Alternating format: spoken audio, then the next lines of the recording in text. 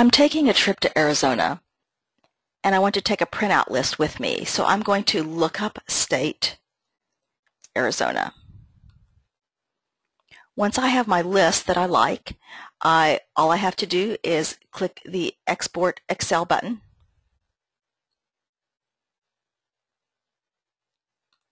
And voila, I have my list that I can print out. This is also handy for sending lists to your marketing company for a mailing list. There are other ways we might want to look at our data as well. Sometimes dashboard is a very popular way of looking at our data. As a sales manager, I may want to create dashboards for each of my sales team. Let's create one for Allison. In the dashboard view, click the Edit Current Dashboard. It doesn't make any difference which one you're editing because then I want to click the New Dashboard icon at the upper left on the toolbar. Once you have the dashboard, I just need to decide which activity types I'm going to, or opportunity types I'm going to keep track of. For example, let's try activities by user. I'm going to drag it into the first pane and drop it. Once you drop it, the activities by user wizard displays. I'm just going to start the wizard by selecting the first option, select the display type. The bar chart is fine. Click Next. Edit default filters. Notice it's going through each of these options.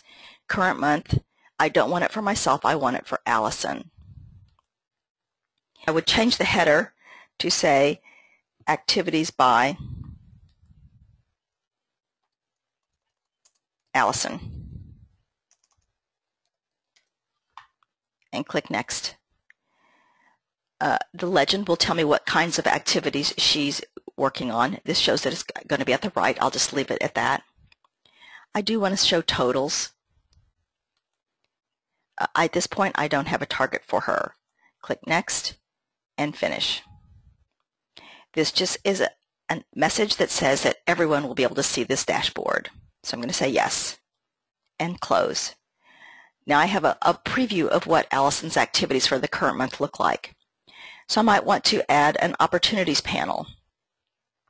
Perhaps it's opportunities by user. Again, I'm going to drag it to an empty pane and drop it. Once again, the wizard starts. I'm going to select display type, go through the options,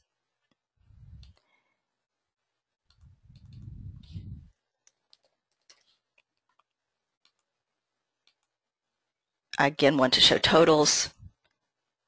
I don't have targets. I'm going to finish. This one shows me each of her opportunities by stage. You can continue using the additional panels, but for right now I'm just going to save my options, save as Allison.